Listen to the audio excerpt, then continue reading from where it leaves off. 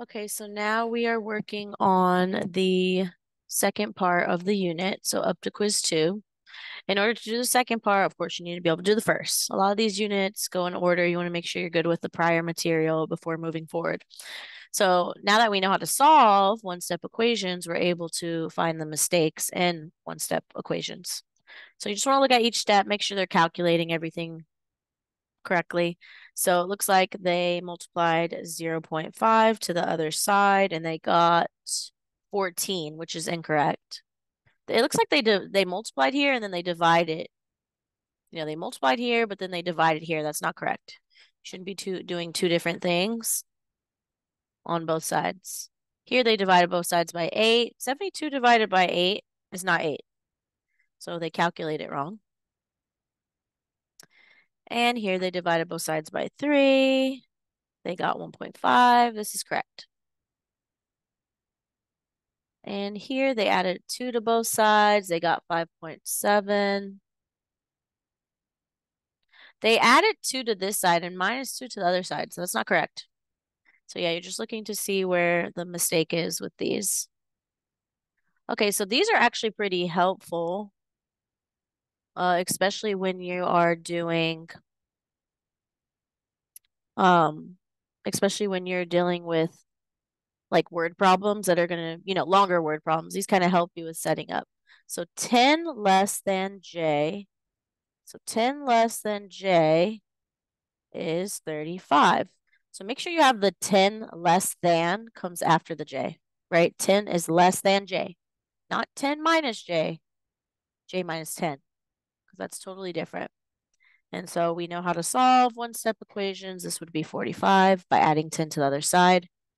60 is 5 times as great as K.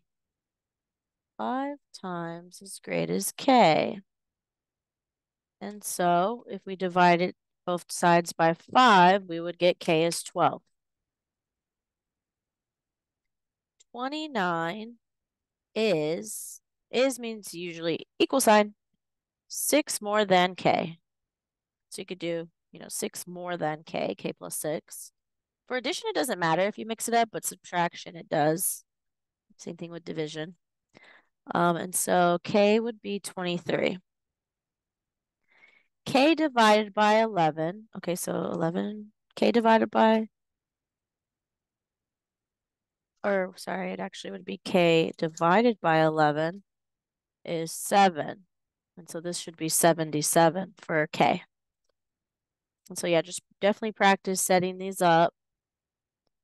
And so then here you now have some bigger word problems. Write an equation to describe the situation.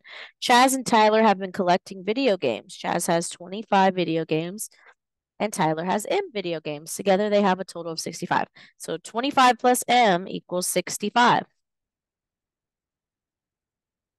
Miss Lindy is purchasing notebooks for her students. She spends $52 on N notebooks. Each book costs $3.25. So we don't know how many notebooks she has. So it would be N divided by 3.2. Wait, N times 3.25 equals $52 because each notebook is $3.25. But we don't know how many notebooks she had purchased. So you're pretty much just setting these up. Same thing here. You're setting them up, you're solving. And so that's pretty much the second part of the unit, just doing word problems, setting up, and solving. Oh, it must be calculating. Okay. So good luck on this part of the unit. Let me know if you have any questions. Feel free to screenshot any questions you may have and send them to me. But yeah, other than that, good luck.